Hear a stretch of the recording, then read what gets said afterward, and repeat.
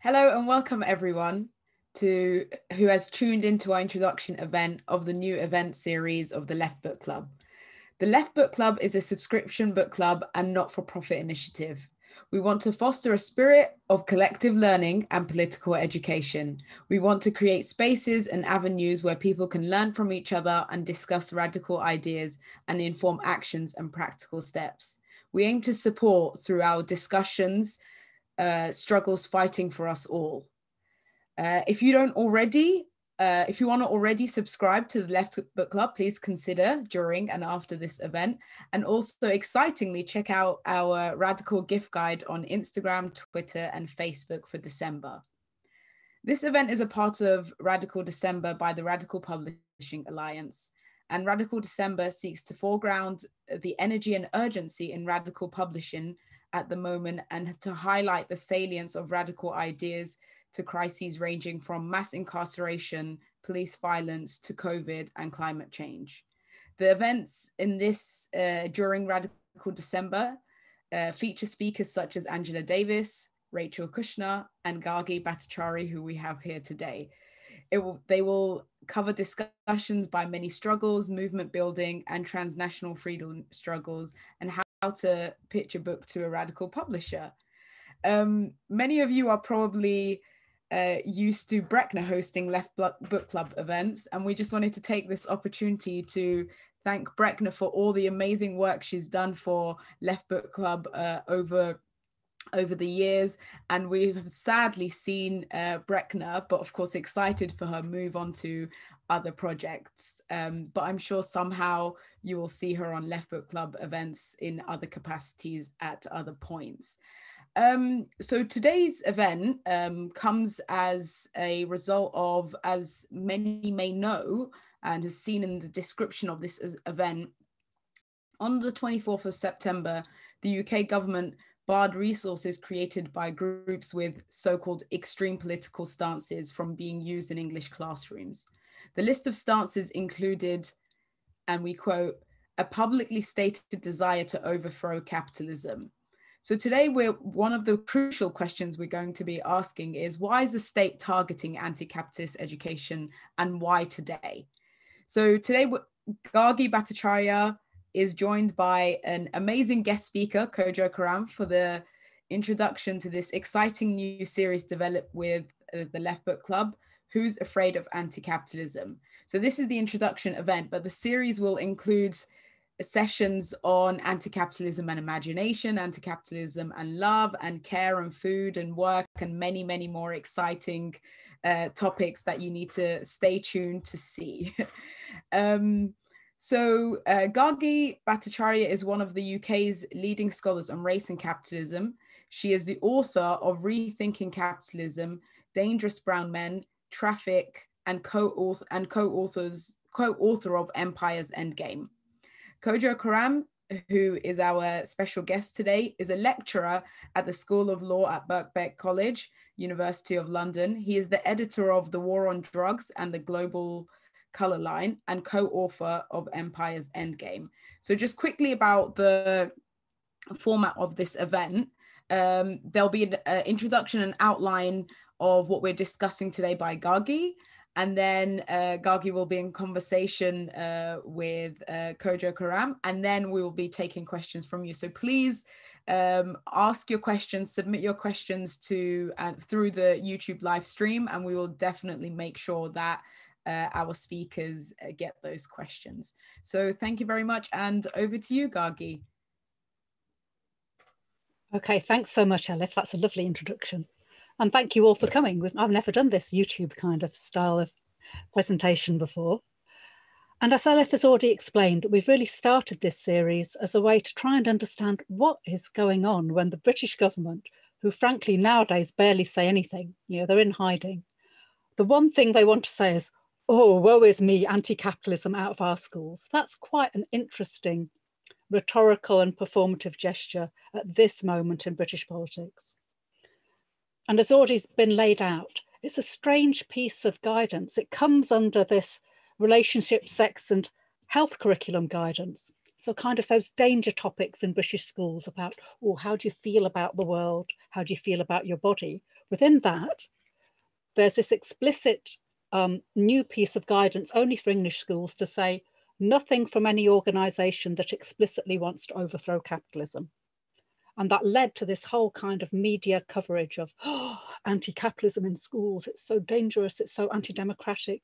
It's so anti-Semitic, actually, which I think is an interesting code back to other bits of British politics.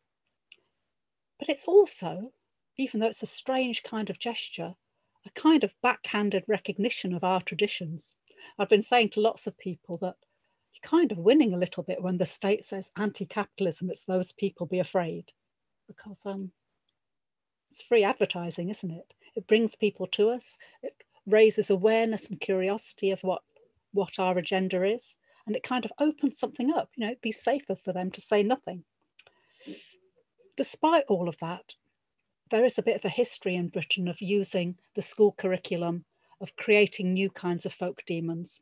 In particular, I think the concoction of anti-capitalism as a new danger for England's children is reminiscent of Section 28, something which is kind of my own personal history. People of my age in the 80s grew up with Section 28, which was a Thatcher endeavour to say that, oh, you can't teach about same-sex relationships in schools. In particular, this phrase of to teach an acceptability of homosexuality as a pretended family relationship. And at that time, in a similar way to this current moment of demonising anti-capitalism, there wasn't a great deal of evidence that any school was actually doing that. There were some books held in school libraries, actually not even in school libraries, in the GLA Teaching Resource Library, but it allowed this whole kind of public furore about, oh, they're teaching our children to be gay. Now they're teaching our children to be anti-capitalist. In a similar way, it's a way of kind of demonizing teachers as a profession and also using people's anxiety about their children to say, oh, something dangerous is going on. Of course, if anyone is joining us from outside Britain, I don't know if anyone is, you need to remember what's going on in this country in September. We're coming out of, the first phase of COVID. And in September, despite all of the talk about, Boris Johnson does all of this militarized talk about as if we're fighting COVID on the beaches or whatever strange non-metaphor he's using. He's saying all of that. But in September already, there starts to be an increasingly rapid rise in COVID cases and COVID deaths, which has carried on till now, till the end of November. I've not seen the beginning of December rates, but I think 600 people died yesterday of COVID in Britain. So that crisis is going on. People have already been pushed out of work. It's a country that already had one of the biggest gaps between the rich and the poor across the developed world. COVID has made that many, many times worse. And even though people have forgotten, Brexit is coming. So that's going on at this moment where this strange performance of, anti-capitalism in schools. And the other thing that's going on is one of the core industrial disputes and issues of public debate is with the school teacher unions. Teacher unions are some of the strongest unions in Britain right now. School teaching is one of the most highly unionised professions, most highly unionised workforces across sectors.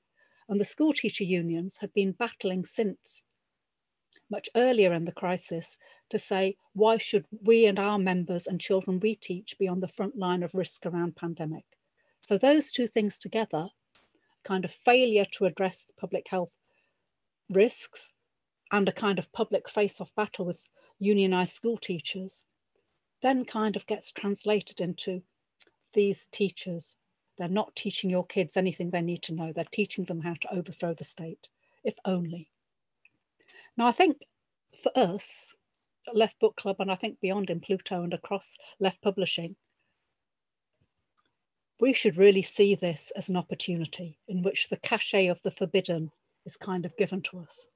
So instead of anti-capitalism feeling like, oh no, not another dusty meeting. I don't think anyone goes to meetings anymore. I shouldn't say that, should I? Because we all long for the time when we could sit in long, boring meetings and see each other because we're all on Zoom.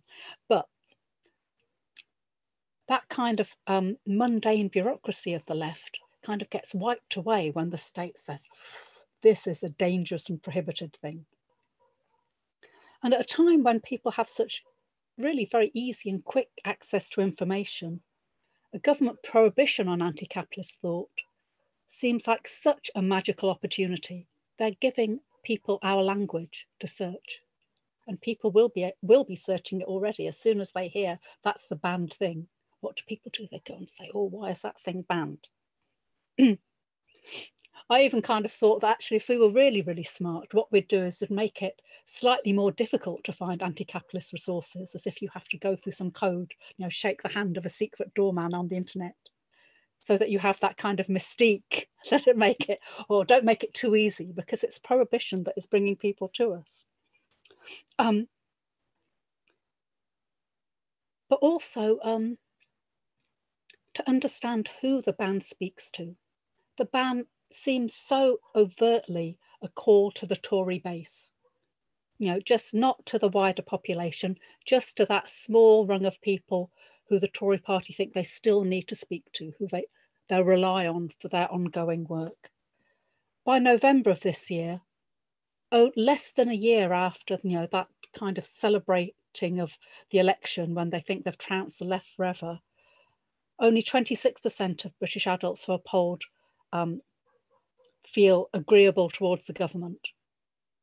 56% are saying that they, you know, are disapproving of the government within 11 months of a kind of landslide election victory because of what's happened this year. So again, it's a performance that is not for the wider public. They're not even trying to persuade the wider British public. They just want to have some key kind of rabble-rousing performances for their own people. And although there's no time to talk about it today, I hope we will talk in another session, the way in which the misuse of a fear of trans rights is similarly being used by the right in this country. I never thought I'd see the Conservative Party have any position on trans rights, but suddenly they also have this similar kind of rabble-rousing thing about trans activists converting your children, anti-capitalists are converting your children. These are all the internal politics of the Conservative Party. They're not really about the broader population, certainly not the younger population. Because I think even they know which sensible person wouldn't be interested in learning about something that Boris Johnson wants to ban, all kind of fuzzy hair and Etonian bumbling. So what they're relying on is that their base will kind of feel like, oh, you're doing something. While on the other hand, I think it's an admission that they've lost that political ground amongst younger people. The one thing that I do think the ban plays to, or kind of registers, but in a kind of slightly off-center way, is the extent to which a certain kind of set of anti-capitalist ideas seemingly has been everywhere in recent months in this country, and perhaps beyond this country. That certainly the ways in which climate strike, led by young people, mobilized by young people, absolutely kind of pushed the agenda around climate crisis in this country before Extinction Rebellion, really. And it's the school strikers who moved that. That school striking movement is really overt in Britain in its kind of critique of global capitalism, about how you cannot address climate crisis without looking at the entrenched inequalities and illogicality of global capitalist accumulation. That's a big deal. Not only you've got school kids out on the street every week, but they're kind of learning this critique of global inequality, of capitalist institutions, and linking it to our very survival. And of course, then Black Lives Matter builds on that. And again, I think it's hard to explain what a huge shift in consciousness of people across ethnic groups who are younger, things like Black Lives Matter, have had. Certainly in Britain, I think it's very hard to think that many younger people are not kind of alerted to what's going on with that. Partly, I think that's about a different awareness about what state violence is like, a different contact. doesn't mean that you yourself are brutalized, but an understanding of how people are brutalized and what difference race means there. And so the anti-capitalist critique of Black Lives Matter also kind of reaches into the younger age range. And I forgot to write it down, but people probably know that when they did the polling of the last general election, which, you know, the terrible defeat of the left, oh, the Corbynistas, we all have to go away and, you know, with our tails between our legs. When they split it by age, if it was by a younger age range, there would be hardly a seat in the country that wasn't taken by the Labour Party, the Corbyn-led Labour Party. So it's already been that generational shift in consciousness about what a quite well-informed, but also apt for our moment critique of capitalism is. And I'm hoping that when we speak to Kojo, he'll say some more things about that. So my last two things to say are, okay, given this context, that our enemies are giving us free publicity, rallying people to us, inadvertently recognizing that some of the topics that we wish to mobilize around and analyze are the topics of our time, why have more talk? And, you know, if we're already winning the argument, why have more meetings? And I really have some sympathy with that about, oh no, another meeting. But I think some of what we've learned about this moment of mobilization has been the extent to which people who are coming newly to activism, the people who are out on the streets, are also absolutely eager to link ideas to why they're in the streets, partly in order to make connections across movements and bits of movements, and partly in order to build something beyond a slogan. And I think that's been very frightening to the political class. Not only anger, but quite deep analysis, not only a placard, but also a whole way of understanding why what happens in this police station here is linked to what happens to this trade deal here, is what happens to this flooded area here. That's a moment of opportunity for all of us who wish to talk about what a better world might be. And I think some of what we'd like to do in this series is like to make those connections, so that everyone who wants to know more, to read new things and to hear new and old ideas, can kind of have some spaces for us to be with each other, because communing together is also part of how we kind of rebuild ourselves for the moments outside. And I don't think it is a replacement for being on the streets, because I think that argument happens all the time. But I do think even the conversations we have remotely like this can be a way of us rebuilding our connections to each other.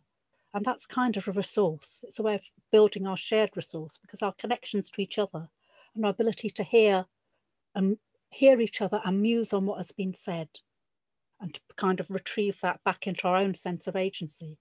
Yeah, that's part of our business, because otherwise you're alone, aren't you? So, you know, I still think that the right kind of chat can help to make other things possible, because the chat is not contained. It's like becomes part of me and what I might do next. So if I had a slide, now I'd say, in praise of the class snuggle, which I would like to be of the many things, I'm going to have a really big tombstone, but somewhere on it, it should say in praise of the class.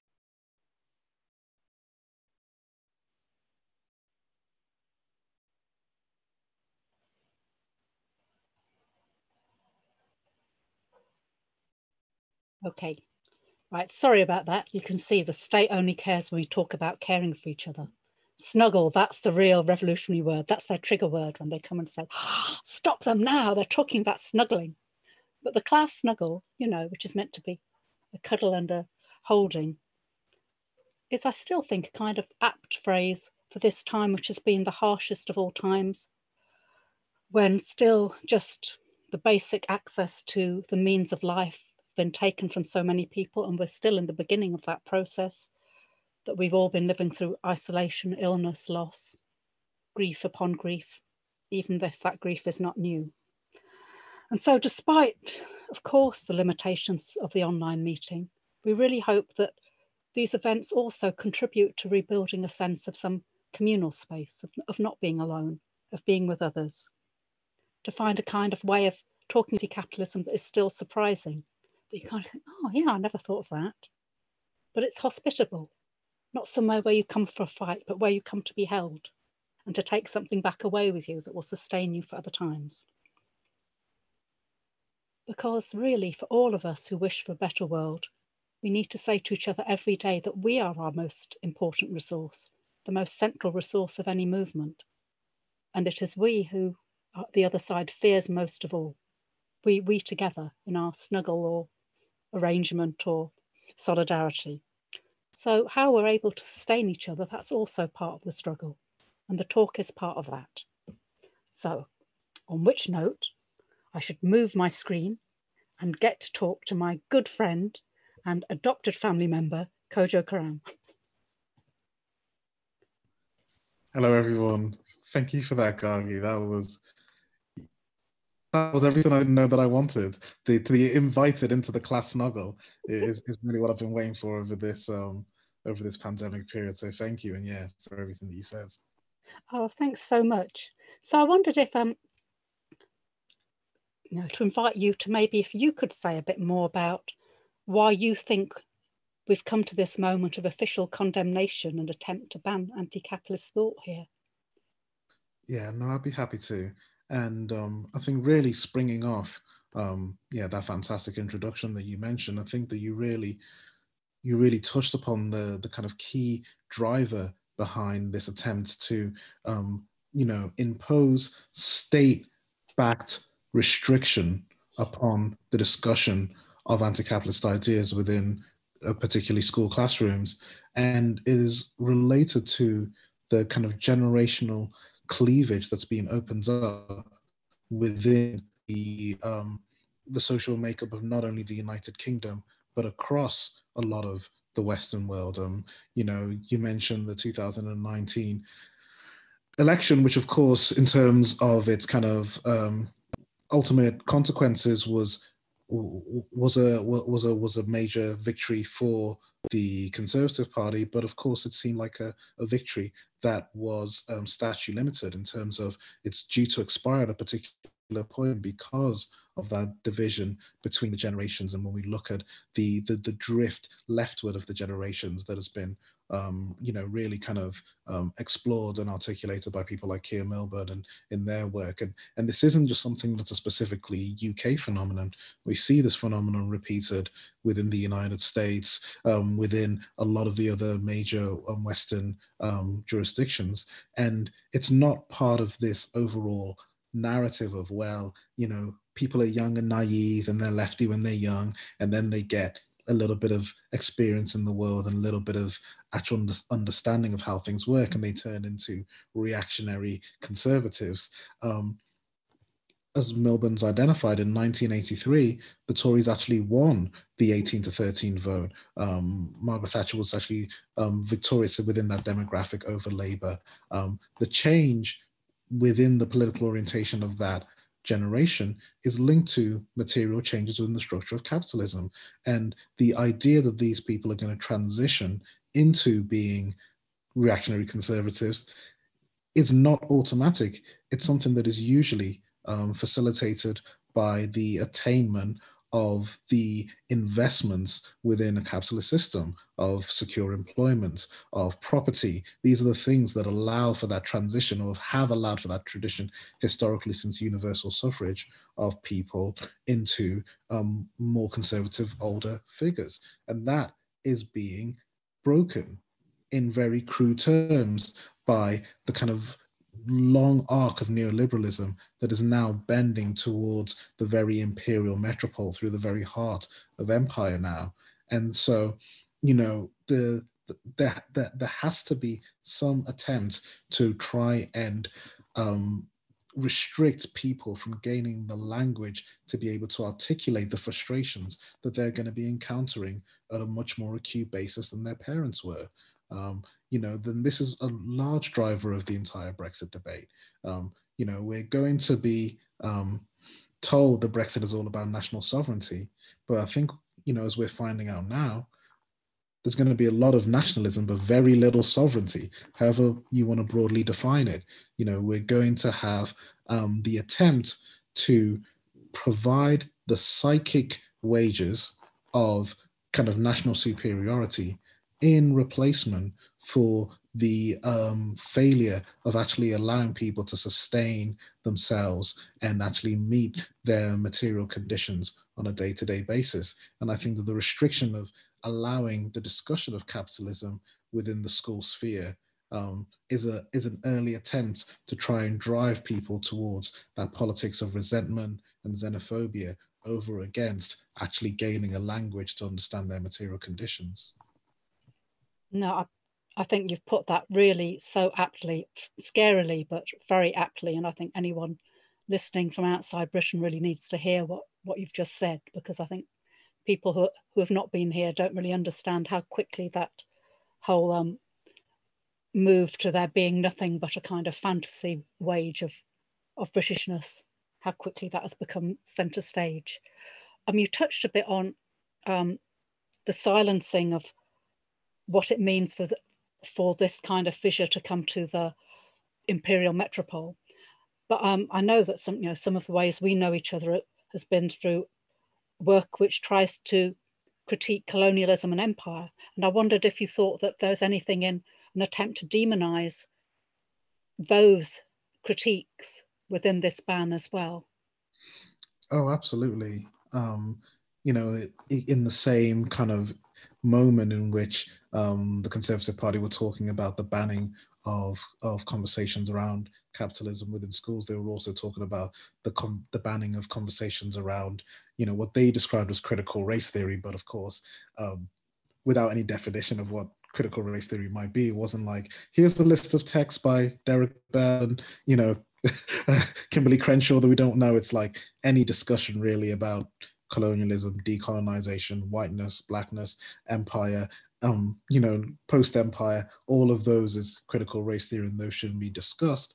And I think that, when we return back to that moment that you left us with within your talk of this expansion of consciousness through the Black Lives Matter protests over the summer period, the iconic scene of that era, the kind of framed photograph that maybe in future years might start to become that kind of iconic thing that students put on their walls or whatever, is the throwing of the Edward Colston statue into the Bristol Harbour and the pulling down by a multiracial, in fact probably majority white collection of young people of this representation of not just an individual who was a slaver, as he was described, which he obviously was, being one of the directors of the Royal African Company, but also someone who tells us a specific history about capitalist corporatism within Britain. When we think about the Royal African Company and we learn about that, then we start to see how capitalism has been incredibly embedded with the project of racial exploitation and imperial domination. It's not just the Royal African Company. Of course, it's the Hudson Bay Company. Of course, it's the Royal Niger Company. Of course, perhaps most prominently, the East India Company. And so much of the kind of rhetoric that is supposed to elevate the corporate body as the main institution of wealth production is undermined when we actually look at its origins, when we look at the extent to which the corporate form really transitions into a commercial entity through the colonial project in close collaboration with the state, being given monopolies, which is essentially what these companies were. They were given monopolies in order to facilitate colonial exploitation. And that's the first thing that really makes the corporation a commercial entity. Before that, corporations are like universities and churches. And it's through empire that we get corporate commercialism, and an understanding of that, I think, not only deconstructs our ideas around empire, it also deconstructs our ideas around capitalism. And I think that was a part of the great pushback against interrogating Edward Colston and his legacy, and what he did was a long time ago, and none of us think about things like that now, and why don't we just leave it in there? He was a great philanthropist. Look at the nice hall that he built there in Bristol. This hasn't got anything to do with us today. None of us would defend slavery, is what you might hear on the talk radio shows, but a lot of people would defend the trajectory of corporate capitalism that the Royal African Company really embodies. And I think that's what's really the value of thinking about that. No, I love how you described that, and it's just so insightful of what's going on, because as you say, Britain, along with plenty of other places, has had a whole rhetoric of like, oh, but capitalism is such a good thing, of look, you know, look at the shopping, look at the progress, you know, that's kind of still in the air since Thatcher, but not let's look at the blood, let's look at the bodies. Then it becomes a different kind of story to have a conversation about. Yeah, I'm really pleased to hear. Oh, sorry, did you want to say something? No, I just said I completely agree with you. I really love that you talked about the form of the corporation and how deeply imperial the form of the corporation is. But I mean, we've had this conversation before, that I certainly think that people can still now, even with this consciousness about what kind of beast capitalism is, be a bit nervous about economics talk. That even when you use those words like the corporate form and things, people get a bit anxious. And I wondered if you had any thoughts about what anti-capitalists could or should be doing to try and help people feel confident about talking about economics, which is such a kind of mysterious entity, and that sense of mystery is part of how we're kept out of it, isn't it? That kind of let the experts deal with that. You think, oh well, what could we do to help? I think absolutely, you know, the real development of economics as an academic discipline over the last 30, 40 years has been to try and contain and restrain ideas of knowledge around the global economy within this specialist kind of discipline. The idea that yet only those kind of educated and familiar with the language should be able to engage in these particular discussions. And of course, you know, I do think that there is a great role for the reading and the discussion and the education, and you know, of course, that stuff expands your ability to interpret the experiences that you encounter. But you know, way before I ever, you know, read a book on Marx or Gramsci or you know, any Fanon or any of the great thinkers of the global economy, you start to gain an experience and an understanding of the way in which these structures of exploitation function. You know, my first experience and understanding really of kind of labor value theory, and you know how the relationship between the wage labor that you receive and the profit that the capitalist enjoys, how the connection between them wasn't through reading Marx, it was through first job that I got at Debenhams, yeah, which has now gone out of business, which I have a nuanced relationship to. You know, I obviously feel sad about the thousands of people who've lost their jobs, but also they paid me about, you know, I think it was about $2.90 an hour because I was just turned 16, and that was all that I could command for my wage at that time. And you know, when you're working in those kind of roles and you're having a relationship between, well, how much am I getting paid and how many shirts am I selling here and how much is that? Okay, there's seems to be quite a significant gap in between those. I think that experience is the foundation through which you can start to engage people in conversations and discussions around the economy. You know, I think that, you know, the kind of the quote that is probably worth us wrestling with from a left perspective, but one that has been unfortunately very successful, is the Thatcher quote of, you know, economics are the methods, but the objective is to change the soul, to change the value system, to change the very the very desires of individuals, to detach them from investments in concepts such as community, concepts such as solidarity, and to instill in them this investment in individualism and accumulation, in realizing self-actualization through wealth. You know, it's not to talk about economy all the time. It's not to talk about you know, the Big Bang and joint stock companies and, you know, the establishment of offshore jurisdictions and that stuff. That all happened through the kind of great neoliberal post-imperial project of Britain. But the goal was to get people to think about, you know, yeah, their ideas about, you know, self-reliance and hard work and, you know, all these things that appear to be almost moral or ethical issues, and to very much change their individual soul. And you know, I think that, you know, we might want to think about trying to do similar things on the left. You know, you don't have to use yeah, doctrinal ideas and kind of elite academic terminology in order to engage people on their experience and on that emotional experience of having to try and, you know, find sustenance within this economy. No, that really leads on to the next thing I hope we've talked about. You know, you've already heard me say here, and you've probably heard me say it before, because I always say things like this, that I think that when especially quite unglamorous and unlikable enemies come to attack you, it's kind of an opportunity. So if someone like Boris Johnson or, you know, Michael Gove says, who are the kind of most unlikable creatures you could imagine, say, oh, look at them, we should think of that as a kind of propaganda opportunity, that they are using the vehicles of the state to popularize our language, and they're not great marketers themselves. So it's kind of an opening for us.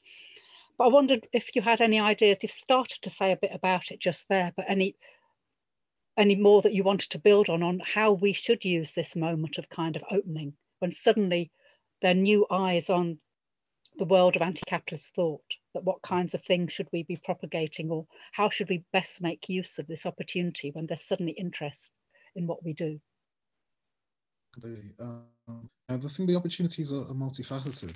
It's not just interest due to the kind of demonization and opposition from the Conservative Party and from, you know, this is a kind of global anti-capitalist stroke white supremacist movement. There is, of course, shared conversations between the kind of Trump reactionary right in America, Bolsonaro right within Brazil. A lot of these places are sharing the similar rhetoric, and what we're seeing here within the United Kingdom. But it's also, you know, spaces for critiques of capitalism that are being opened up by, like you mentioned in your introduction, the impact that the pandemic is having upon people's lives, and the acceleration of the divergence between living conditions and life opportunities between those who have access to assets and those who have to work and actually endeavor for their survival.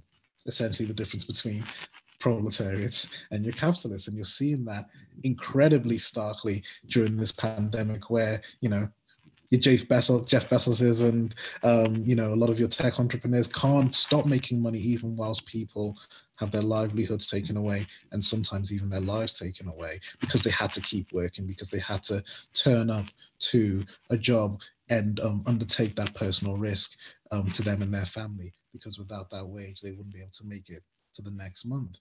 I think that's opened up a lot of opportunities for people to really try and consider, how can we reframe this global economy once everything is restarted. And I think that a fear that really underpins this demonization of anti-capitalist thought is the fact that a lot of it, when not framed as Marxism, not when framed as like anti-capitalism, but when framed in kind of you know, stark material terms, is actually incredibly popular.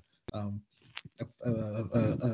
kind of telling example will be the recent, across many different areas, but within many different countries, but within the United Kingdom, I'll just give the statistics of that.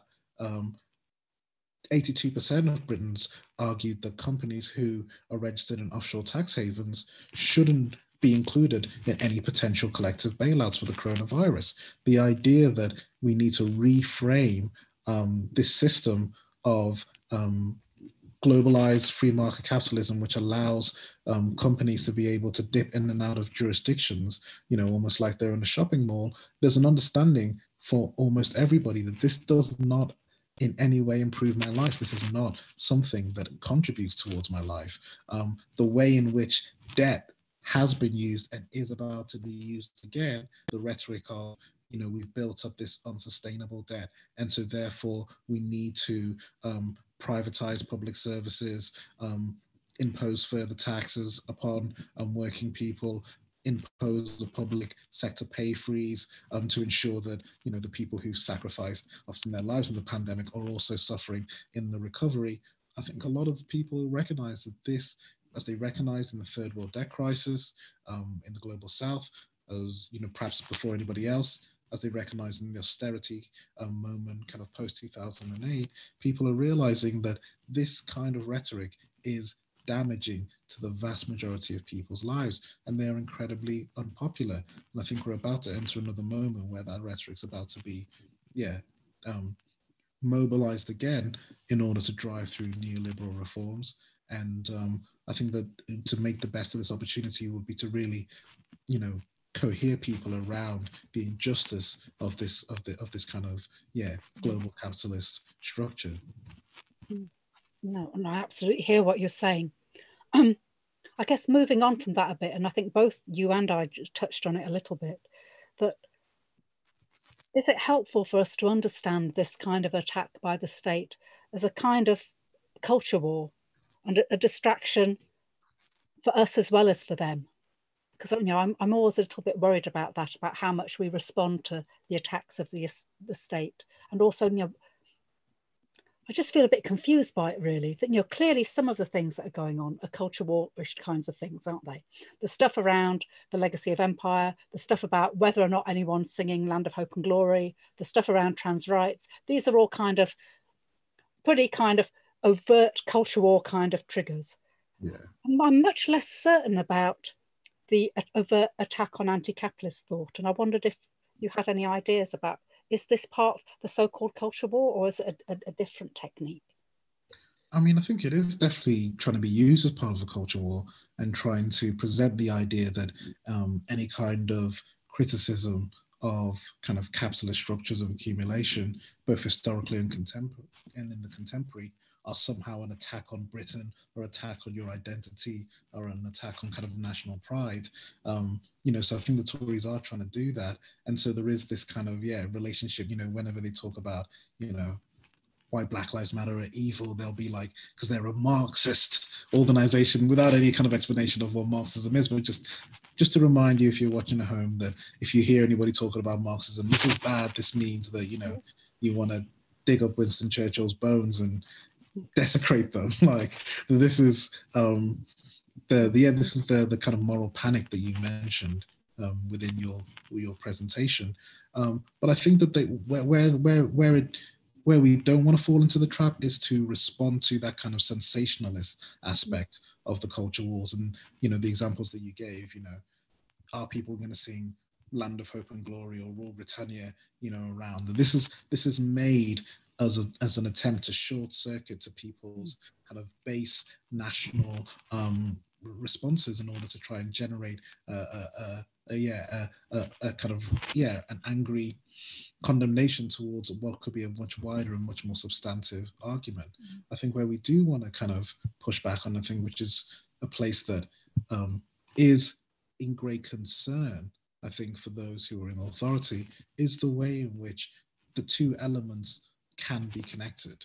The kind of imperial critique and the critique around the structures and machinery of capitalist accumulation are embedded. I think that they're happy to talk all day about, do we sing Rule Britannia at the Royal Proms or whatever it's called? I'm not too familiar, but whatever it's called, do we sing Rule Britannia there? They're a lot less happy to talk about why is it that the vast majority of the world's major tax havens are actually British overseas territories that maintain a jurisdictional relationship to not only the British state, but the British Crown specifically through its Judicial Committee of the Privy Council. They don't want to talk about that. They don't want to talk about the idea that Britain could, through its legal avenues, actually make massive steps to close down the offshoring of wealth that has really gutted the ability for popular democracy to hold multinational corporations to account all over the world, including the United Kingdom. That part of empire, I don't think is a culture war. I think that's part of something they don't want to discuss.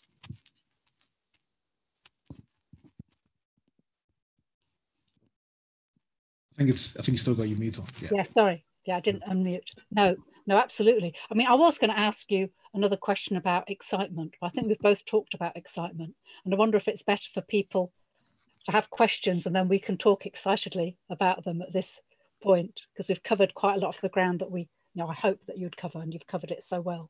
So I'm looking at my colleagues and the small boxes on my screen to see if it's time to start doing that. Yeah, that'd be great. Thanks so much for the clap. Let's do a virtual clap. Thank you so much, Kojo, Gargi. I think many people's minds are very well, I'm sure some people's minds are blown, but also some people's minds are reawakened in some ways, especially in terms of alternatives.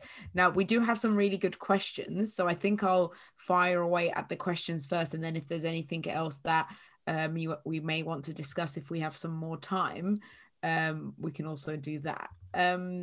So there's a few kind of more I suppose non-discussion questions, or perhaps they can be discussion, I don't know. There's someone asked, is there a UK book on critical race theory that could be recommended? That's the first question. And I suppose if you do have a recommendation, perhaps you could also, talk about why you would recommend that book. Oh, I think that's all really tricky. I mean, I think it's strange. Critical race theory is being demonized by the state here. But as Kojo kind of alluded to, I'm not sure that many people, scholars of racism in this country, necessarily use that framework. And the colleagues I know who use it are almost exclusively working in the field of education studies. I don't even know lots of legal studies people here, although the people in the States tend to be mainly, a lot of them are legal studies people. So I'm not sure. So I can't tell whether that question is saying, is there good stuff to read about race in Britain? Or if it's really saying, do people do CRT in Britain? So if it was the first, actually, of course, I'd say read some of the work of Kojo's edited collection on the war on drugs. Read Luke de Noronha's book on deporting Black Britons. Read Paul Gilroy's work throughout his lifetime. Read older stuff from Sivananthan and Stuart Hall if you want to see the particular histories of analysing racism in this country. But the more precise question of critical race theory in this country, I can't immediately pull a book-length piece to mind, I'm afraid. It's a bit of a weakness on my part, I'm sorry. No, I don't think it is at all. I think that it speaks to the way in which the representation of critical race theory within the kind of popular discourse has been wholly divorced from the reality of what critical race theory is in Britain, which is that this is an academic tradition that has a specific history and that is very much tied to the American legal response to the insufficiencies of kind of civil rights legislation. Your Derek Bell, Patricia Williams, Kimberly Crenshaw, this is what critical race theory is, Sherelle Harris. And then now, like, you do go online or you hear Tory ministers talking about it, and they're like, these critical race theorists are demonizing and terrifying. What they really mean is any conversation about race that makes them uncomfortable. I've got a friend of mine who was in school, and this is when, when we talk about it not being a cultural war and something that is actually quite sinister for me to respond to. He described how discussions around Othello were being told to not do that in a way that draws in critical race theory. And he's like, what does that mean? Does that mean to try and discuss Othello without talking about race? Because that's going to be pretty hard, And the same with anti-capitalism, It doesn't have to be reading Marx. It's all of a sudden now is a discussion of, Portia's critique of debt in Merchant of Venice. Is that anti-capitalist thought that should be banned? Or, all of the kind of canonical quintessential English texts, Charles Dickens's critique of industrialism in Hard Times or Our Mutual Friend. Is that anti-capitalism? Should that be banned? I don't think any of the people who are talking about critical race theory in the public media at the moment have any idea what it means. And I'd actually like to ask them if I could be bothered to go on a TV show and actually argue with them. I think the first thing I'd say is just go, what is the main 3 critical race theory books that you're referring to here? Name me an author. because you guarantee that I have no idea what they're talking about. I mean, thank you very much for that response. So one of the questions that came through, I do think, of course, this is the point of this introduction episode, but I'll ask anyway. So I think the question is more about kind of the specific motivations around why the state is targeting anti-capitalist education today. And there was another question which I think is related, so I'll ask it now as well, and I love it. It says, so is it literally that the state doesn't want children to have the tools to think critically about the world they are growing up in? So fire away. Yes, that's obviously a question from a school teacher who knows perfectly well what they're asking. But I mean, people who know something about the British school system will know that, sadly, even before this overt attack, there are different ways in which schools' hands have been tied to try and limit how much critical purchase young people can have on their experiences, whether it's their experiences of their own bodies or their experiences of their environment. That Britain, sadly, seems to have had a rollback from a moment, maybe 25 or 30 years ago, when school teacher organising very much mobilised about what was taught. The state's response to the national curriculum, and since then, has very much kind of limit and say, oh, well, you can't teach this, you can't teach that, and certainly you can't teach anything that might empower you. Of course, people always learn some things that empower them one way or another, but I do think it's an attempt to say school's not about thinking, which actually I find more frightening even than the left bashing. For our government to so overtly be happy to say that my cheerleading thing is, yes, whoever told you school was about thinking, that's a bit that chills my blood, actually, rather than the particular naming of anti-capitalism, because that feels like that is the thin end of the wedge. That is a kind of, we've seen that in other moments and other places, and that you pick the thing that you think is the soft target in order to start kind of to close down the spaces in which people can talk about anything much. But I think it was probably a facetious question, wasn't it? Which is fine. I love a facetious question. I'm a great master of the facetious question myself. So I'm doing all the talking. You should say things as well.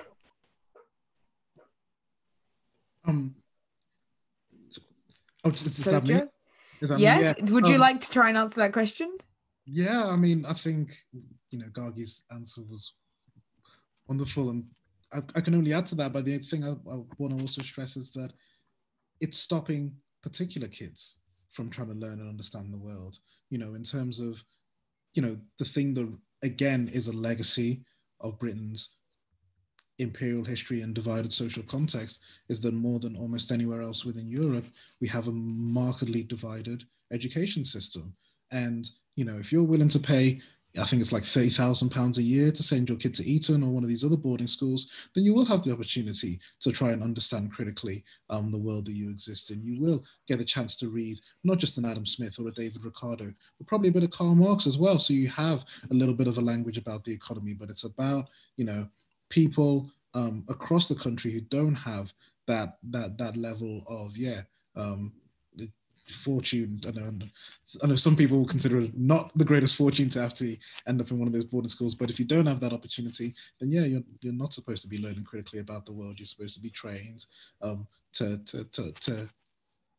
work a job, and that job isn't going to exist as well by the time you probably are in position to work it. Thank you very much. So we have another question. The NEU Black Educators Network pointed towards the link between the success of decolonizing the curriculum projects and I suppose attempts after BLM and the new rule on anti-capitalist education. What do you think about this? Can you discuss this a little? Why don't you go first this time, Kojo, so I don't talk so much? Sure, okay. I mean, I think that, the recent, ban on discussions on capitalism or, race, unless it's put into conversation about somebody else, which is a really interesting way for a state minister to discuss, essentially what, my understanding of censorship is of course, thinking about it etymologically, that it's tied to state power, that it's tied to the state, you know, in terms of the Roman census and the ability to decide who does and doesn't include themselves in the population. You know, that's censorship, but all of the free speech union, all of the defense against, you know, snowflake lefties and trans activists censoring everybody, they've been, you know, markedly silent on this act of censorship. And I think that part of it is really driven by this longer history of trying to, you know, challenge the structures that determine our institutions of education. Going all the way back to at least the Rhodes Must Fall movement that, you know, following its success in South Africa, you know, really confronted the very heart of the British education system, the University of Oxford, you know, where every other prime minister has passed through. I think that kind of moment tied in with a broader attempt to try and reframe what is the terrain of legitimate academic inquiry. And again, this isn't, you know, there's all this kind of newspaper headlines of all of a sudden now nobody can read Shakespeare anymore and everybody's going to be, you know, force-fed Ta-Nehisi Coates, you know, for your literature, like that's, you know, what's going to be in English literature degrees. And the reality is that people are looking for an expansion of knowledge, not just a replacement of knowledge. You know, we're talking about, yes, do put, you know, a William Shakespeare in conversation with a James Baldwin or a Toni Morrison, and maybe that might reframe the way that you understand things like The Tempest, you know, in the way that, you know, read that Shakespeare's Tempest along with Amy Césaire's rewriting of Tempest, you know, read Titus and Andronicus and look at the racial elements of that. You know, there is a real attempt at, I think, yeah, quite a nefarious censorship and closing down of legitimate knowledge inquiry and legitimate ways of engaging in spaces of knowledge, which is quite, yeah, you know, quite sinister at the moment, and is one that is amazingly ignored by the free speech warriors of the kind of, yeah, commentariat right.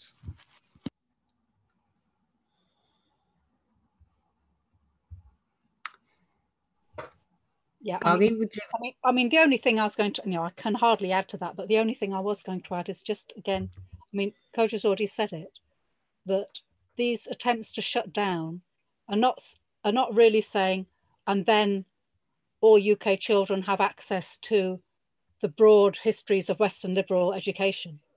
No, it's not that either. It's just learn less. Don't learn what you want to learn. Don't learn about your own histories, and don't learn about our histories either. Just know your place.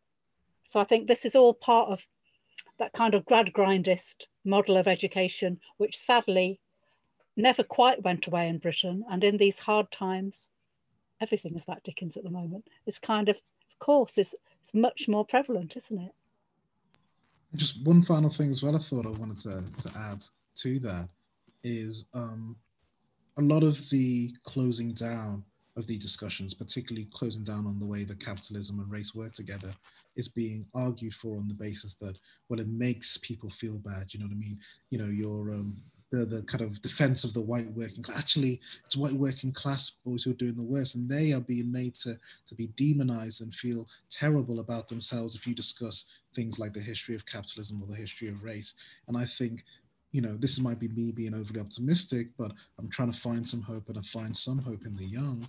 I think that the images of the summer protests, what they actually showed, and this is what they are terrified about, is that if you teach a class on the history of race and capitalism within Britain, your young white children, you know, in these red wall cities don't get upset, they get angry. They actually don't like the fact that their best friend who was black might be stopped and searched more than them. It actually produces a different response than the response that those who try to represent them seem to claim. And I think that's what they're really, really worried about, that by teaching this, you actually might be creating new boundaries of solidarity or new linkages of solidarity.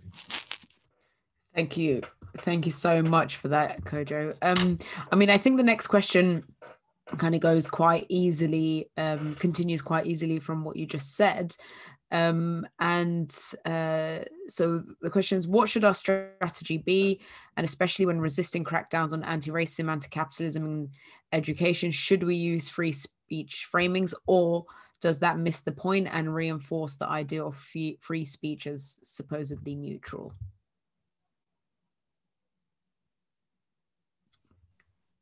Kojo, do you want to start on that as well? Yeah.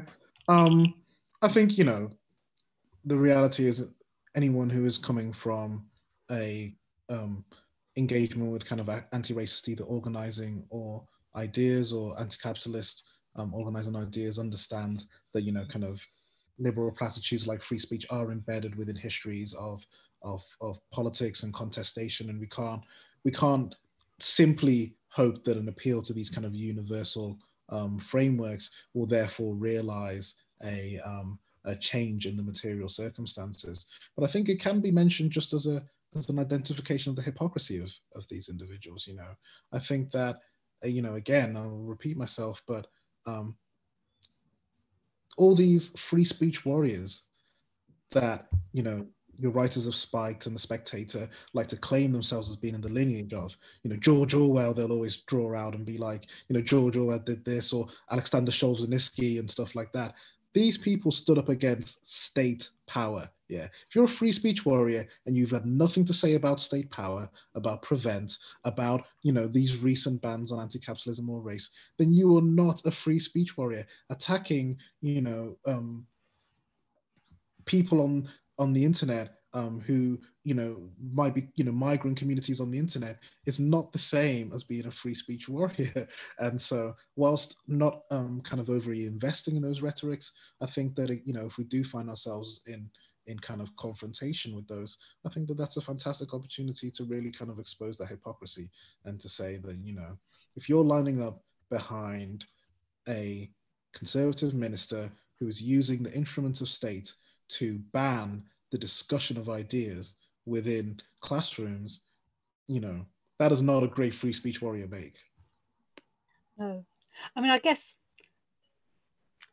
the one thing that makes me slightly anxious, which I guess is within the framing of, is it a kind of concocted culture war, is that even though I think it's an opportunity, the way in which the attack happens also seems to me designed to shape our response, so that they frame it as speech, and then we must respond by our right to speech, which I think is built into the question.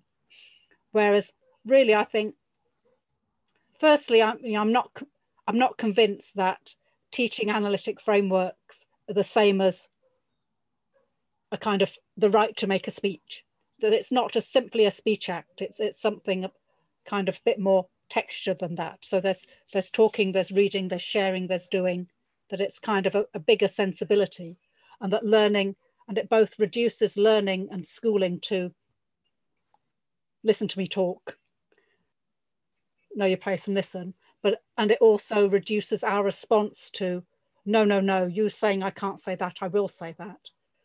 So I kind of feel, you know, I guess it's just my preference to think maybe a little bit of energy of saying, yes, you say I can't, this is banned, I'm saying it's not banned, but also maybe a bigger part of energy of, well, what is it to create an education environment which is informed by the traditions and thoughts and practices of anti-capitalism of different kinds, which I hope we'll talk about through the series, because practice is harder to kind of ban and silence than I read this and wrote and said it to you, shut up, take your notes. You know, practice is a different mode, I think. And I feel like it's kind of what mode of the attack is a little bit to distract us from a more, something which is bigger than just a book on a curriculum or a speech in a lecture theatre, but something which has many more aspects to it. And I hope that some of what we might talk together about here in this series, but just across our shared political spaces, might be to think about that as well. That the opportunity is to say, yeah, read this book, but also look at this whole way of being, look at this way of being with others, because, you know, we're more than some good bits of writing. We've got some good bits of writing as well, but that's only, you know, that's just the icing really, isn't it, of what our whole collectivity is about. I mean, thank you so much for those answers. I mean, on that note, I suppose do you think, or should anti-capitalist teaching be framed around the discussion of revolutionary politics? Do you think that is the way to perhaps discuss it? Right. Well, this would depend on what we mean by revolutionary politics, wouldn't it? Which I'll get so overexcited, then we won't be able to stop today if we start that. So I think the state thinks that we imagine anti-capitalism in an absolutely state-focused way, and that we are the people who want to smash the state. I'd like to just reaffirm that I am one of the people who wants to smash the state, but once again, that is only the smallest of my aspirations. I want to remake the universe and remake our lives so that they are the most beautiful and kind of exuberant and delicious things that they could possibly be. Smashing the state is just a small kind of hurdle on the way to this bigger endeavor, which is for all of us. So I think there is something about reframing what revolutionary thought is in the small and the big ways, and the different traditions, which include prefiguring something here, but also building a mass movement there, debates between different global locations about what an indigenous anti-capitalism might be against a kind of state-led anti-capitalism in the north. All of that, I think, is part of what our communing together must be. So even to act as if there is a kind of one revolutionary purpose, that feels a bit like you let the other side choose the dance track and choose the menu. It's not theirs to choose. It's ours, isn't it? Oh, you see, that's bad. That gets me really overexcited. I have to calm down.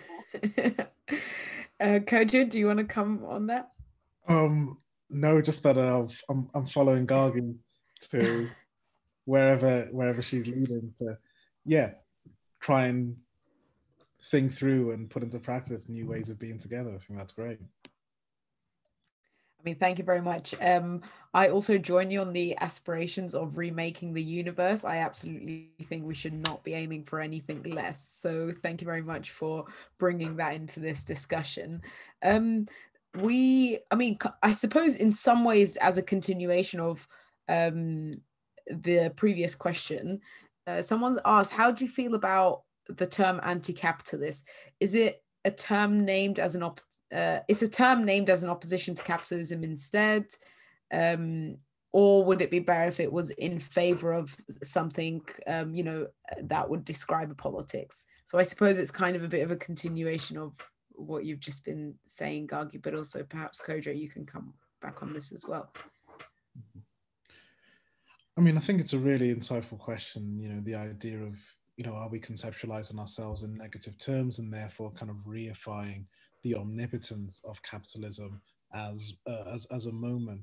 I think one thing that I find really useful of the kind of educational element of the kind of anti-capitalists, reading and writing and talking and discussing and laughing that we've done together is the way it historicizes capitalism. I think that you get the experience of the exploitative, both materially and psychic elements of capitalism through the participation in the global economy at whatever level that you're at. You get a certain sense of that exploitation, but to actually historicize it as an economic form of distributing material goods around the world that had a beginning and that will have an end, that allows you to be able to, I think, critique it in a way that dismisses the kind of the lazy rebuttals of I see you arguing against capitalism, and yet I saw you drinking a Starbucks coffee the other day, or you're using an Apple map. How can you do that if you're against capitalism? Anything that's ever happened in the history of the world is the result of capitalism. And you're just like, this is laughable when you do think about it as a historical contingent economic model, in the same way, if it was speak to 12th century feudal peasant and be like, I see you critiquing feudalism, but yeah, you're eating the parsnips that have been provided to you by your lord. How can you critique feudalism when it's giving you everything that you have?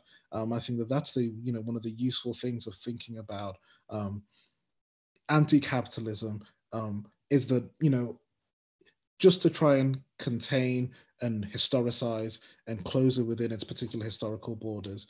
And I think that can be done without giving all the answers to what the world to be might come. That's something that will come through, exploration and discovery and play. That's going to be produced in and of itself. You don't have to give that a name. You don't have to give that, a set of text that is going to, like the kind of scrolls from the Temple of Mount Sinai that tell you, how we're going to live in the future non-capitalist world. You just have to be like, this is capitalism. It's a system that had a beginning and that will have an end. And then I'm against that system. I think that's still useful. No, absolutely. That's beautifully put. And that's partly what I wanted to say as well, that although, of course, there are all kinds of people, including probably us in different incarnations, who try and put forward what a better alternative would be, to start with the solution, that limits who you're having the conversation with. And we want to have a conversation with everyone who thinks this is not good enough for me, not good enough for the people I love, not good enough for the people I don't know yet. So the first is the no, that, I've forgotten that it's in capitalism, isn't it? That first is the collective no, not this cannot do it. And that we might come from different analyses and traditions, but the first is that this is not good enough for any of us. And that brings us to the room together, I think. And I think that, I like that's what being hospitable means, I think. If you start with your answer, it's not quite hospitable enough because people have to agree with your answer to come in the room with you. Whereas if we start with our shared aspiration for something better, then as Kojo says, that discovery, play, being in commune with each other, that's how the new world could be glimpsed. But I hope. Thank you very much for those responses. I think that as the last question, a lot has been, of course, a lot of ground, as expected, has been covered throughout, both of your interventions, Gargi and Kojo.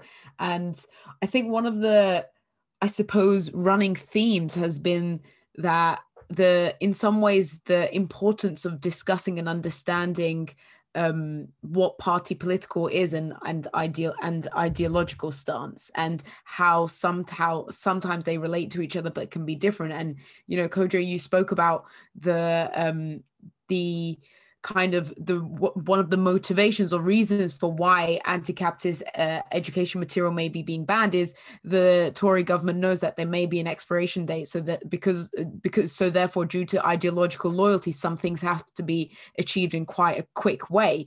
I think especially amongst the left in the UK, and particularly after, in some ways, the understandable disappointment many people felt after we didn't get a Corbyn government. I think the discussion around, in some ways, the difference between, political class, but also ideological grounding. I think there needs to be a bit more of a detailed and important discussion about that. Can you say, I know that would be a whole thing within itself, but can you speak to that a little bit? I'll let Gargi go first so I could learn from her and piggyback off whatever wonderful insight she has. Oh, that's cheeky. That's a question explicitly to you. Was it explicitly to me? Oh, sorry. It's to both of you, but of course, yeah. You really want me to start? I can try and start if you want, or do you want to? No, I can. You go on. So, if I could just, I guess recap that what I described as the kind of driver for anti-capitalism being this attempt to try and cohere together a younger generation around a psychic investment, knowing that they're not going to transition into conservatives through the material investments, that the usual pathway of transforming younger people into conservatives. So what was the second half of that you wanted me to respond to again, Elif? I think it's more about, in some ways, the difference between the party political aspect that is in some ways the face of like a more of an ideological grounding that goes much deeper than what that we usually see, and to understand that also if we want to organize an alternative to it, perhaps it's also important to understand that even with us, we need to go beyond kind of like having a attachment to a party political organizing, but how do we go beyond to make sure that there's also a genuine resistance in an ideological way? No, absolutely. That's really helpful. And yeah, I think it's actually, at the moment, that argument has been made almost easier for us with the vehicle that drew in so much party political investment, being the Corbynite Labour Party. You know, if you'd have said, I think, to many serious leftists in, say, 2011, you know, following Occupy or the London riots, that the Labour Party was going to be where a lot of people who consider themselves serious activists would be investing their time, you know, you'd have been laughed out of any room. And you know, that moment kind of appeared almost like this kind of Benjaminian rupture of all of a sudden, whoa, hang on a second, the lunatics are in charge of the asylum. You know, the Labour Party, which is one of the only two political parties that can gain government in the United Kingdom, you know, is being led by people with a historical and deep commitment to not only leftism but an internationalist leftism. And I think that moment drew in so much energy. But of course, you know, the reactionary forces both within politics and within much wider culture cohered against that. And despite, especially after the near miss in 2017, you know, I always wish that I could have like watched the 2017 election with like, you know, some really elite members of British society and just be like, oh my goodness, like Jeremy Corbyn might be like sitting next to the Queen and like discussing parliamentary prime questions. And you know, I think after that in 2019, that obviously was exploded, and you know, the Labour Party doesn't seem like an avenue or a venue for that kind of investment in. So I think there's almost no choice at the moment than to try and think about, you know, expressing ideas and creating new political worlds outside of that parliamentary party structure. I think that, you know, that is the way the change is going to happen, not only within the United Kingdom, but across the world, and linking up to other organizations and other groups and other communities all around the world. You know, we've seen the way in which a movement, even a hashtag you might describe as something like Black Lives Matter, has really affected real change, exerted real leverage upon institutions of power over the last 6-7 months. And I think that that's something that we should try and find inspiring. I also think that part of the strange culture war style attack on anti-capitalism is a backhanded recognition that capturing some elements of the parliamentary system is not the same as capturing the political consciousness and ground of the nation. And that is one of the bizarre things of 2020, with all its horror and loss and failure and cronyism, that despite what the parliamentary arithmetic says, clearly, and they know it, look at Johnson's face, you know, even look at what's his face, Dom's face, they know that they have not captured.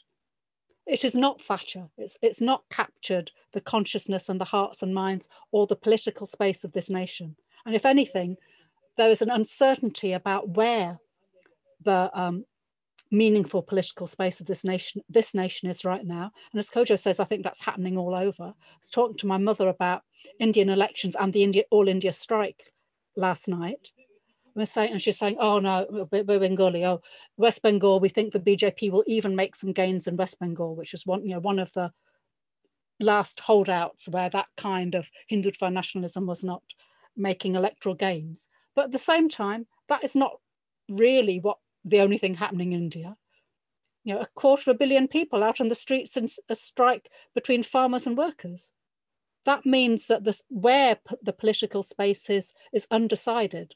And the energies that our enemies take to capture the formal institutions of politics, even when those formal institutions are so derided by so much of the population and show themselves to be ineffective or corrupt again and again, that's also a kind of recognition when they come back and say, we're the state, don't abolish us, is a kind of recognition that, oh, yeah, it's not done yet. One bit of it was done, but it isn't. You know, lots of it is not done. And you ain't seen nothing yet. Wait till January, my God.